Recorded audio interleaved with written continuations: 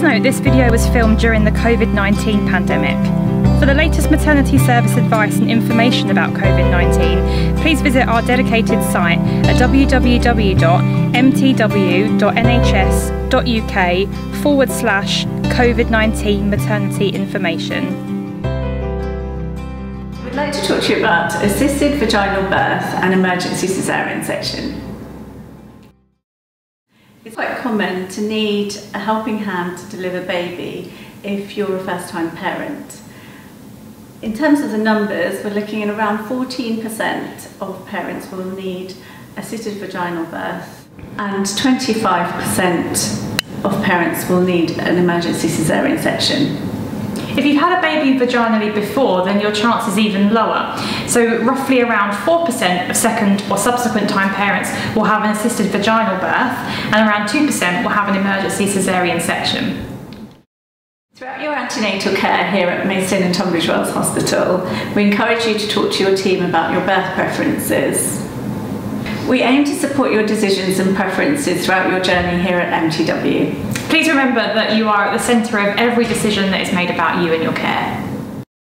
In this next section, we're going to specifically talk about assisted vaginal birth.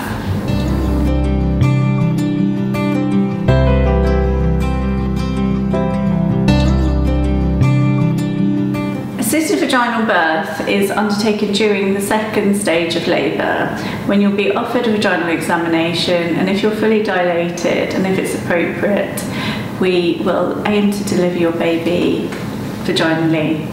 The main reasons for undertaking this is if there's concerns of baby's well-being needing a speedier birth, or if you're feeling too tired to push after a long labour. A ventouse kiwi cup is a suction cup placed on baby's head. It is a team effort to deliver baby, and we gently guide baby around the pelvic outlet.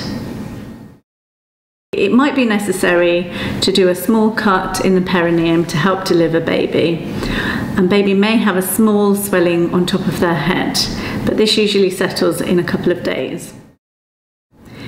The alternative is a forceps delivery. Forceps look like salad spoons that gently hug the baby's head and help guide out of the pelvic outlet. If between you and the team looking after you, you've decided that an assisted vaginal birth, so either a ventouse or forceps birth, is the safest option for you, then this can take place in one of two places. Your baby's birth will either happen in the delivery suite room that you are already in, or it may happen in our specialist theatre. It's really important to note that both a ventouse and forceps are both very safe. It's also not uncommon for the doctor to have to change from one instrument to the other during the course of your birth. If this does happen, please don't be alarmed. The team around you will be discussing with you every step of the way what's happening and keeping you informed and doing everything with your consent. Depending on what is happening during the course of your labour, it may become the safest option to birth your baby via caesarean section, and we'll talk about this in a little more detail now.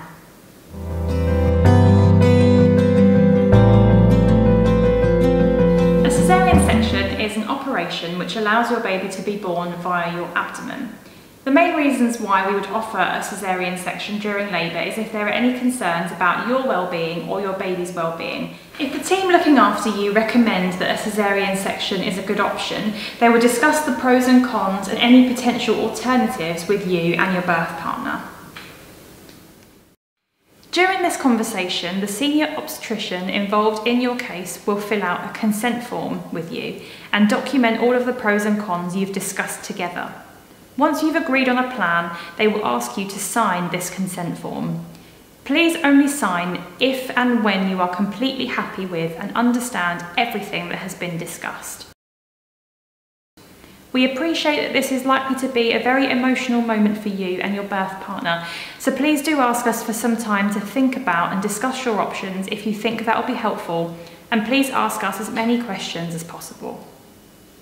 Once you've signed your consent form with our obstetric doctors, one of our anaesthetic doctors will come and have a chat to you about your pain relief options for the caesarean to make sure that you are as comfortable as possible. If you already have a really good working epidural, then this is often sufficient for a caesarean section. but you may also be offered a spinal anaesthetic, which is very similar to an epidural, or a general anaesthetic in very rare circumstances. When you arrive in theatre, you'll be greeted by our theatre team.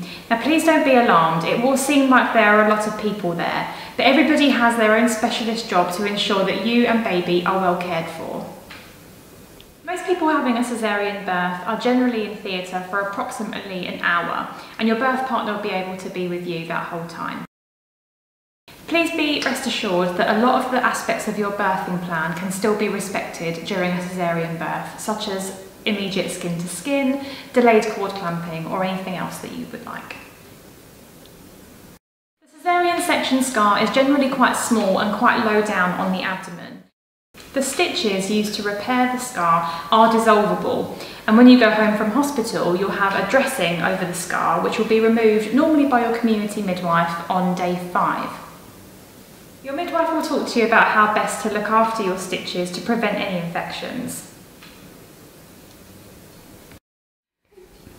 If you are pregnant and you are planning on having your baby by a planned or an elective caesarean section, then we have a video on our MTW Maternity website which details the entire journey start to finish of an elective caesarean birth, so please check it out for more information. If you have a caesarean section with this baby and you are planning on expanding your family, this may have potential implications for your future pregnancies. However, when the time comes, your obstetric and midwifery teams will discuss all of your options with you so you can make the right choice for you. We appreciate that talking about and thinking about an assisted vaginal birth or a caesarean section birth conjures up a lot of differing feelings and emotions in all of us. However you do feel about them, we really hope that this video has helped to debunk some myths and help to reassure you that however your baby decides to enter the world, their birth will be special and it will be safe. We are more than happy to talk to you after your birth about everything that happened if you feel that would be helpful. If you have any questions about anything that you've seen in this video, then please speak to your midwife or your obstetrician.